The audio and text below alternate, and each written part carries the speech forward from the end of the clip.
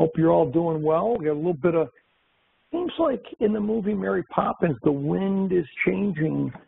Just seems that a little bit in the market. You know, Russell in the last RUT in the last 5 weeks has dropped over 7%. So we're almost correcting in Russell. SPX is just kind of coming now, right? 2 weeks ago it hit highs, and now we're down about 2.5% off the high. So SPX is a little more gently coming down, except the last 3 days, as someone pointed out in one of our Sheridan Mentoring sessions earlier, we've been down, what, 75, 80 points in 3 days in SPX. So that's where the SPX, why the VIX was up about 18, right? Earlier, 1790 earlier. But the VIX has just dropped since I grabbed had a few tacos for lunch. I dropped a point, right? As SPX is coming back here with a vengeance, right? So as we literally over the last 40 minutes, would you agree, SPX and RUT are coming back big time, right? I mean, VIX has dropped a point. I mean, again, we're still much higher levels than we've been most of the last year, but it's been impressive the last hour. Things have come back. Anyways, as Bob says, I like tacos and SPX. Yeah, good combination. So here we are today, and I'm just going to talk a little bit of a preview today for our next online class that is starting. So let's jump in, folks. You can see the screen okay. So this is for educational purposes today. All right, so here we have this class coming up, managed by the Greeks. It'll be a 3-week class. It'll be starting Monday, October 22nd, which is 2 weeks from today. We'll be running at 1 o'clock Central Time each class. These are the class dates: Oct 22, 24, Oct 29, 31, Nov 5th, and we'll end on Nov 7th. So it'll be 6 classes over 3 weeks, Mondays and Wednesdays. Cost will be $297. Class time will be minimum 1 hour each session. All classes are recorded and archived, and you can ask questions anytime. So if you can only watch 1 or 2 classes live, that's fine. As you're watching them recorded, you can send me in questions. There'll be a class page. You ask Dan a question. The questions will come to me. 3 months after the class, you can ask questions also. Every class that I do, I'll put on a live trade just because I think it makes it more practical of whatever I'm teaching that day, and then we'll follow it through. Trying to make things as practical as possible for you. So that's the new class, again, starting 2 weeks from today. There'll be information to sign up on the front page of Sheridan Mentoring, and would love to see you there. All right. Class topics that'll be covered. This is just a list of a rough agenda of the types of things that will be covered during the class. So class topics covered. A lot of you may ask, when you have a position on, what delta should I adjust at? Right? Whether you do 1 contract or 5 contracts or 10, what would be a decent guideline for that? And Jay Bailey, who works with me, has for a long time, is come up with some very sharp metrics, how you can figure out as a retail trader what delta is too big and you should cut back your position, and he'll share that with you. I always say managed by the Greeks is just managing by your Greeks, your delta, your theta, your vega, your gamma, and stuff like that. But I put, what are 5 key cockpit metrics? Because this is very similar to me managing option trades, very similar to being in a cockpit of an airplane. Now, have I ever been in a cockpit of an airplane? No. Have I ever flown an airplane? For your sake, no. But as I talk to pilots and they have these metrics, they mean a lot, right? And they're kind of help them manage the flight. Well, I'm going to be going over the 5 key cockpit metrics and managing by the Greeks, explaining how they work together and everything. And those are going to be your gamma, delta, theta, vega, but I throw in margin or risk, which is very important. And then once we have these 5 key metrics, what triggers it? Like if you're in a cockpit, you have these metrics, right? But what can affect that? What can affect it? You can say weather, agree? Well, what are 3 key weather criteria that drive the performance in the cockpit? And we'll be looking at, let's say it's SPX. We'll be looking at VIX levels. We'll be looking speed of the market, because based on those 3 weather criteria, that's going to determine what I do with these metrics, how I manage these metrics in flight. And no different, I'm going on do some live seminars on the West Coast tomorrow, and as we get in an airplane, based on the weather, won't that, again, I don't know if there's any pilots here, but won't the weather conditions maybe determine, have an effect on the metrics or how you manage that?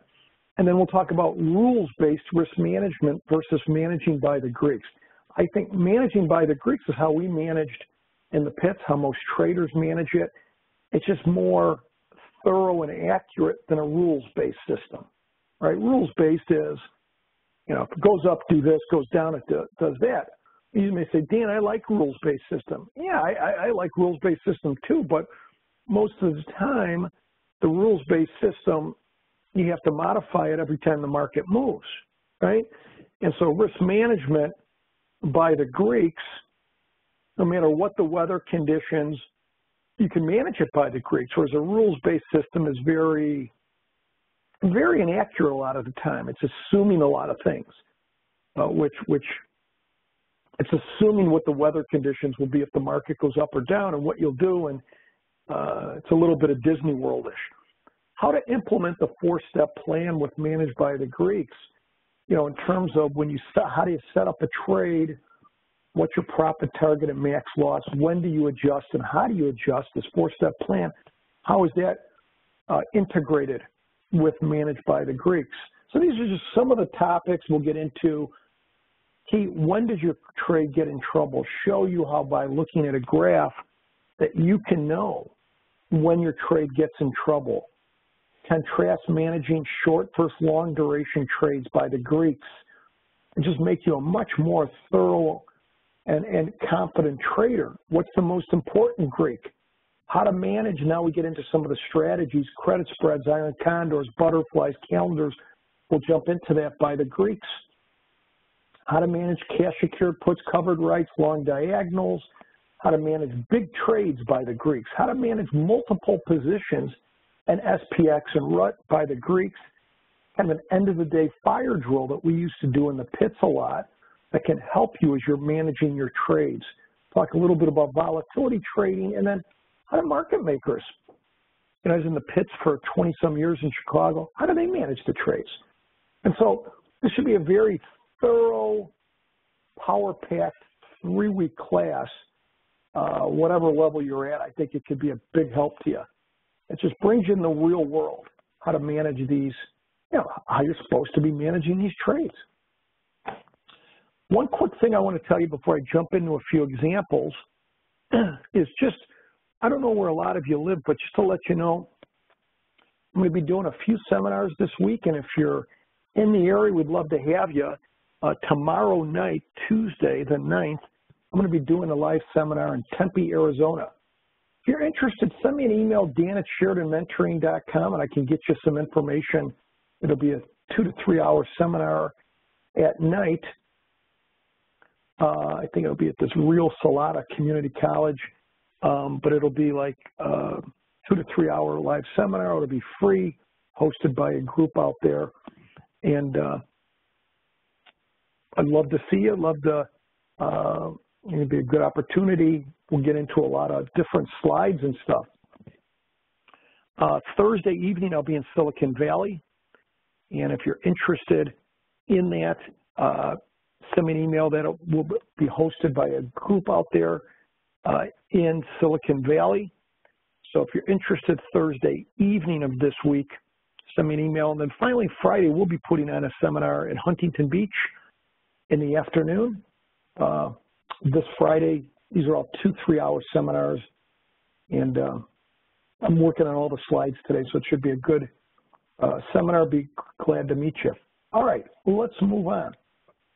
So talking about this concept of managing by the Greeks. So let's jump in, look at a few examples of what the Greeks tell us. And you say, what is managing by the Greeks and why it's important? Managing by the Greeks is looking like in the cockpit, a pilot would look at some of the Greeks, looking at the Greeks, and then as I'm looking at the Greeks, using those to make decisions. But why is it important? Why is it even more important than rules-based? And here's the reason, because you're using all the variables, right? Rules-based system doesn't always look at how the variables change. And so this is very realistic. That's why we used it in the pits. I'll get one quick question before we get going. Rudy says, why do you X market makers? First of all, Rudy, I was a specialist. I was a market maker, a little bit different, but kind of similar. Why do you X market makers when you are off the floor, then the main subject is on the Greeks? And you didn't use the Greeks when you traded on the floor. Rudy, I hate to disappoint you, but that's how we traded on the floor, with the Greeks. So, yeah, when we were in the pits, that's how we traded. We traded based on the volatility and looked at the Greeks. So why do I talk about the Greeks now that I'm off the floor? Because I used it on the floor and it was valuable. And it's not as applicable to a retail trader as when I was in the pit, but it's very important. So, so as far as did we use the Greeks on the floor, 122% out of 100. All right, let's move on. So here's an example of I'm just taking a few examples for sake of discussion. Here's a 32-day broken wing iron butterfly. And all I'm saying is if you don't look at the Greeks, right? If you're looking at your credit spread or your covered right or whatever you have, and you're not looking at the Greeks, you're making some assumptions, right? You're making a lot of assumptions. Like I get this all the time. If you look at, here's a graph. Well, let's go through this and I'll tell you what I mean. Here's a graph. Again, it's using the TD Ameritrade Thinkorswim software. So if you'll look, just for those of you who maybe aren't familiar with it, the green line is the expiration graph. The purple line would be the line today. Well, maybe that's using too fat of something. Today, the purple line.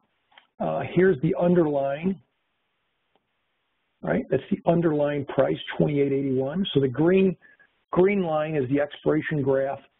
Purple graph is today.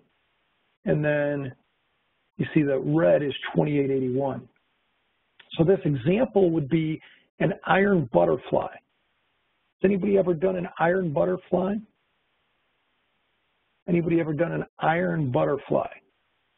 So the first thing someone might say, hey, Dan, what the heck is an iron butterfly? And why would you do it? An iron butterfly is you're selling a straddle, the at-the-money call and put. That's the foundation. You say, well, why would you sell an at-the-money call and put? Well, those are the options that have the most time premium, that decay the most. So that's called selling premium. You want to sell the options with the most premium. So that's the at-the-money call and put. That would be called selling a straddle. Well, why don't we just sell a straddle to get that decay? Well, the problem is the reason we don't just sell a straddle, who can tell me why? So if the foundation of this strategy is to sell at-the-money call and put, why don't I just do that? It has unlimited risk, and for Elliott Webb, if he sold the short call and put, yeah, as Art says, you'd be shocked at how much capital you'd have to put up at your brokerage firm. So your returns, as Thomas says, your returns would be lower. So I'd like to just sell the call and the put, right? Sell the options with the most time premium. You know, it's the same. Wouldn't you love if there was a business where you could, how many would love to get into a business where you sell new cars? Anybody? If you could just sell cars, well, I guess you'd be a dealer, but I mean, sell them and then buy them back. In other words, do cars usually decay, unless it's a 63 or 60, some of these baby boomers are buying up these cars. Cars decay. Well, that's why people sell premium, sell an at-the-money call and put, because you're selling the options that have the most time decay. So in this case, we're selling the at-the-money call and put, but we're saying, hey, you know what? I've got to buy something against it because it's just too much capital to put up. So you would buy a call and a put against it. The only reason I'm doing a broken wing butterfly is you can see on the put side, I started out on the put side, the difference between the short put and the long put is 50. The difference between the short put and the long put is 50. Now I started the difference between the short call and the long call at 50, but then I narrowed my long call a little bit to 40. And so the bottom line is the only reason I'm doing a broken wing butterfly, and all a broken wing means is, you can see here, the width on the put side, the distance between the short put and long put is 50. The distance between the short call and the long call is 40. So when you have unequal widths, it's called broken. The only reason I'm doing broken wing is to get the position deltas close to zero. That's the only reason I'm doing this broken wing at the money iron butterfly, is to get the position deltas near zero or within a couple. So here's an example of a 32-day broken wing iron butterfly in the NOV 9 expiration. And you can see with the green graph, you make your most money at expiration in 32 days. Here's P&L. You make your most money if it doesn't move that far from the short strike. Why? Because in this case, I'm selling the options that have the most time premium, right? This is where the underline is. I'm selling the ones that have the most time premium, and I'm buying further out of the money options against it with less time premium. So why do you make money at expiration if we don't move too far? Because your shorts are going to decay more than your longs. I mean, that's really how you make your money in these. But you can see, why do I have a lot more risk on the downside than the upside with a broken wing? Because I narrowed my call side. My call side is 40 wide. I'm not sure why this annotation is doing that. I am not sure. And then the put side, the width is 50.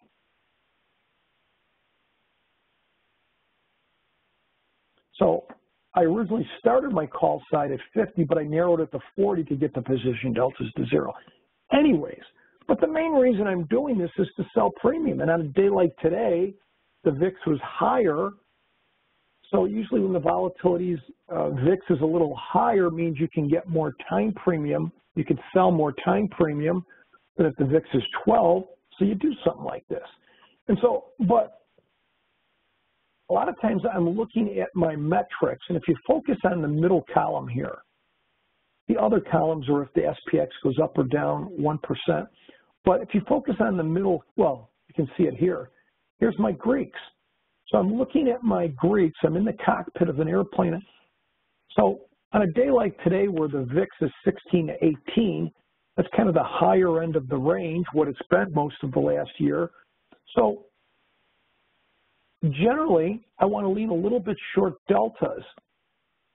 So first of all, I want to do strategies where I'm short Vega, where I'm selling more time premium than I'm buying.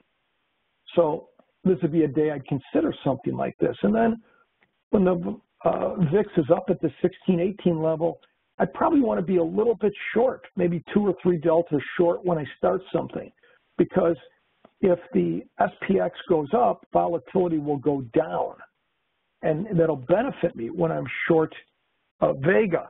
All right, so that will kind of make up for what I might lose if I'm short deltas and we go up. So when the volatilities are kind of a little bit higher, I want to be a little bit short deltas against short Vega. So these Greeks all kind of interact, right? And so when I'm looking at the Greeks, I always want to look at kind of the ultimate SPX levels. I want to look at VIX levels. I want to look at the speed of the market. You know, we've been moving fast, right? SPX the last 3 days has moved down fast. Russell's been moving down a lot faster. Russell's almost corrected. Russell from the kind of the lows today is down 7 or 8% in the last 5 weeks. That's almost a correction. SPX from the lows today has been down about 2%. It's kind of lagging behind. So based on SPX levels, VIX, and the speed of, you know, one of the reasons VIX got up to almost 18 today is because we've had 3 days in a row where total in the SPX were down about, what, 75, 80 points from the lows today. And so that's why it triggers the VIX. So based on when I see the weather conditions, like a pilot in an airplane, I see these weather conditions, it tells me, do I want to be short Vega or long Vega? It tells me whether I want to be long delta or short delta. And that's what we're going to focus a lot on over the next 3 weeks. How many people do put credit spreads? How many people do put credit spreads or call credit spreads? How many people do credit spreads? Charles and others. And you know, you would normally think on a day like today, with the market down, you would consider, you know, if you're neutral to bullish, with the volatilities higher, you might consider a put credit spread. Now, one advantage of putting on a put credit spread, this is the expiration graph, which would be in 32 days. The main advantage of doing a credit spread, like a put credit spread, on a day when the VIX is 16 or 17 versus if VIX were 11 is what? Two things. Number one, you get a lot farther away on your short put than the underlying than you normally would if VIX were 11.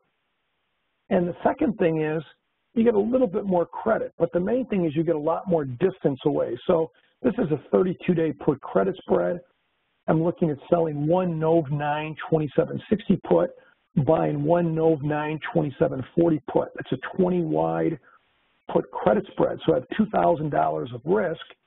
If I bring in a credit of $2.15, 2,000 minus 215, margin or risk for every one of these trades be about 1785. These are the Greeks. At the time I made the slide, VIX was 1657 up 175. Delta is a little bit long, which you would expect on a put credit spread. Theta, not unusual for a 32-day trade, but pretty small. So again, it's not a short-term trade like a 10-day. In Vega, you're short a little because you're going to be short Vega when you're selling more time premium than you're buying, right? Now, so you can see with the underlying here at the time, 2883, we were able to go out about 120 points out of the money and sell the puts. So again, we always want to look first, before I kind of look at the Greeks, I've got to look at the SPX. I've got to, or if that's the vehicle I'm trading, I got to look at VIX. Whoops. I got to look at VIX. And then I have to look at the speed of the market. How much are we moving? How fast? You know, are we moving, 1% 3 days in a row? How much are we moving? Once I look at these three factors, Then I kind of zero in on, do I want to be longer or shorter deltas of theta or vega? And again, we've been down 3 days in a row. I do a put credit spread, more of a neutral to bullish outlook, and it's a little bit short vega. So generally when the volatility is higher, I want to be more short vega. So like on a day like today, we're not doing as many, we're not doing much strategies where we're buying more time premium than we're selling, like a calendar trade, something like that. So that's a put credit spread, and we'll talk a lot about that. And one of the things we'll focus on in the class is, you always have two graphs. You have the expiration graph and then of a put credit spread, and then the purple graph, what it looks like today. And we focus on managing the trades by the graph today, T+0. When you're managing trades by the expiration graph, that's called Disney World, right? Or Magic Kingdom. That's like, we had a big marathon in Chicago yesterday, the 26 miles. Well, that would be like me running it, and after the first mile, I'm talking about where I'm going to go eat Italian food after. It's kind of foolish. I may not get through the first mile. So to be a good risk manager, especially managed by the Greeks, we're managing this purple line, not the expiration graph. Again, that's Disney World. Then here's an example. How many people have ever managed or tried to manage multiple trades in the same vehicle? Whether it be a stock or an index, maybe you had a covered write-on, plus you had something else. Maybe you had 2 or 3 trades in the same vehicle. Well, here's an example these are typical of trades we would manage in the pits, because when we were in the pits, we didn't have something you had. It's called choice. You can trade when you want. You can trade when you don't want to trade. You could put on one trade and that's it. When we were in the pits, our job was to be a wholesaler, to take the opposite side of your trades and try to turn it into something beautiful. So we were buying and selling options all day long. Some we wanted, some we didn't, and we'd get a big bowl of soup, right? So if you look at this, I just put a bunch of trades together. Here's a butterfly in the Nov 9 expiration, 30 by 60 by 30.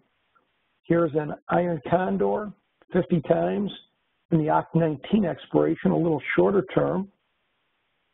Here's a calendar where I'm selling the Oct 22, another shorter term trade, buying the Nov 5. And then here's just a plain call vertical debit spread. Well, how many would agree that managing all those separately, boy, it can get confusing. So to me, and how we did it in the pits, we would just put it all in the soup, right? And we would look at what the Greeks were. Again, we'd look at the price of the SPX, the speed, and the VIX, and then we'd look at these factors. So as I put it all together, again, this is your graph today. That's the most important. Here's your graph at expiration. And here's where the underlying was at the time, 2878. So when I look at that, I can see the big characteristic of this, mostly, shorter term stuff, right? Stuff that expires, the stuff I'm selling, Oct 19, Oct 22, within 10 to 12 days, a little bit of longer term stuff. Yeah, it looks like an iron gumbo. But when I look at this, and this trade would be, if we put the margin, be about 168,000. But the bottom line is, you just look at the Greeks, and so you could say here, okay, I'm short 87 deltas. My theta's 2,400 positive. That means all my short options are going to decay much more than my longs, and that'll be my theta today, and this number will grow.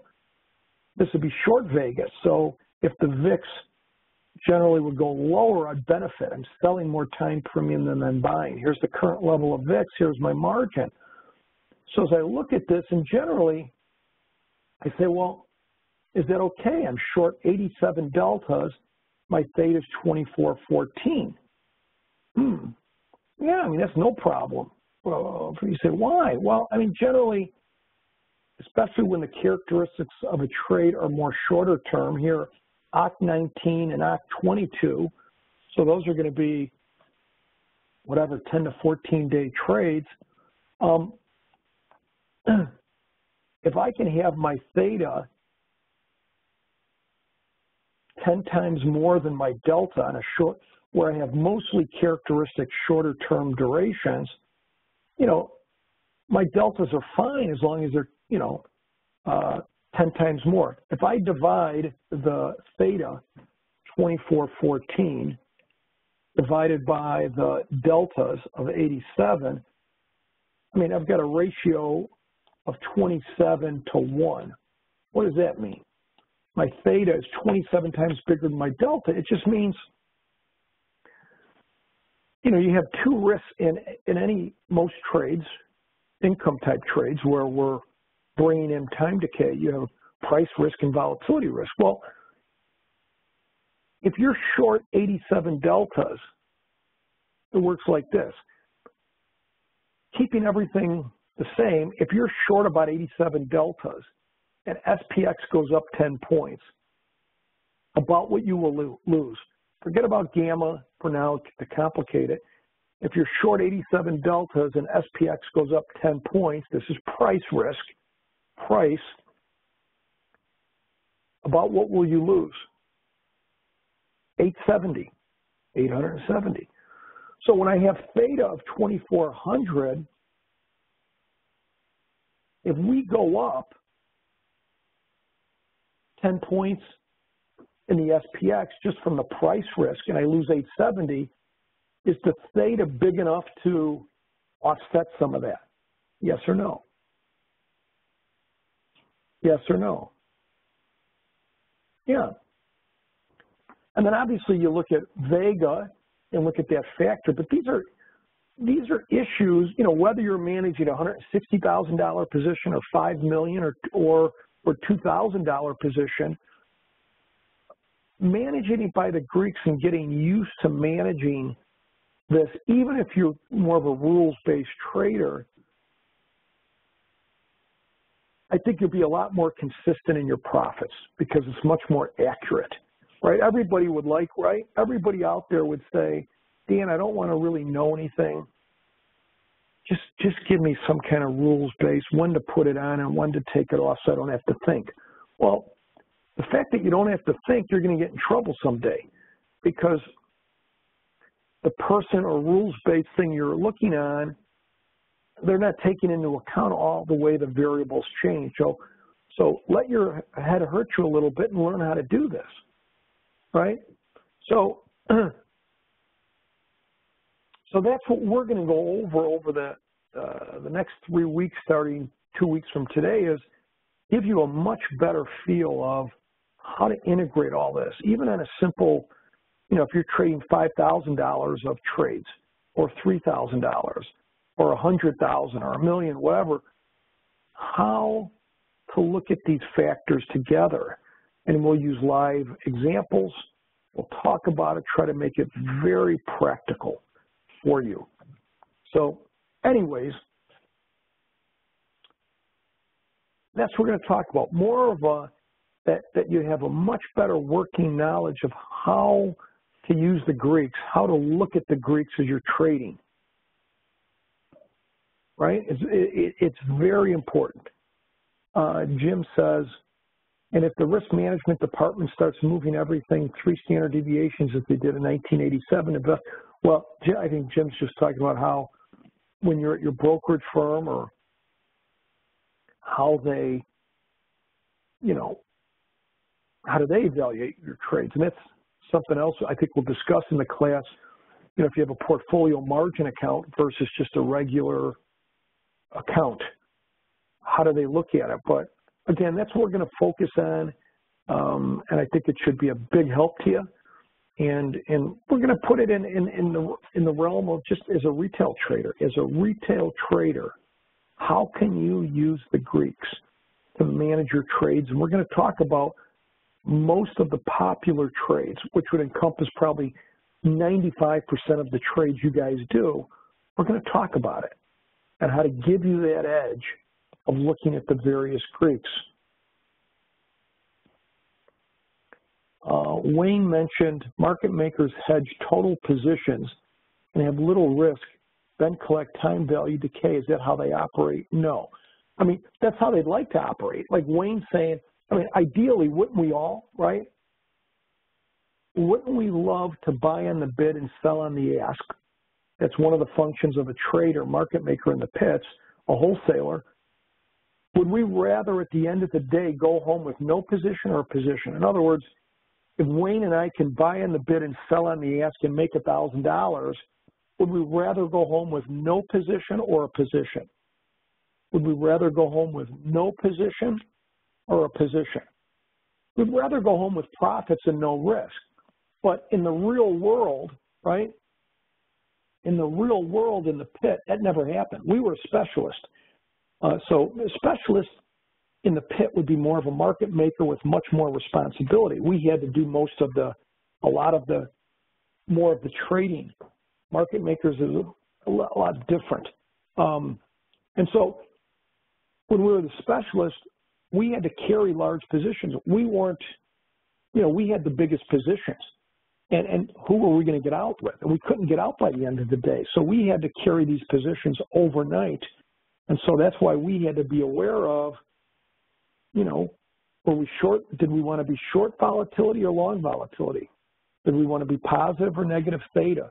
Where do we want our deltas were with going on in the market? And we had to, so we weren't able to, most traders aren't able to go home with no risk on, unfortunately. So anyways, well, folks, I look forward to working with you in a couple of weeks on this, I think, very important class. If you're serious about doing this as a craft to try to consistently bring in income without a good working knowledge of managing by the creeks, I think it's futile. And so look forward to it. Again, starts 2 weeks from today, and you'll be able to sign up probably the end of today or tomorrow. It'll be on the website. And folks, have a wonderful week. And we will, if any of you are in Arizona or California area and can want to come to the seminars this week, let me know. We'd love to see you. And take care. Thanks so much.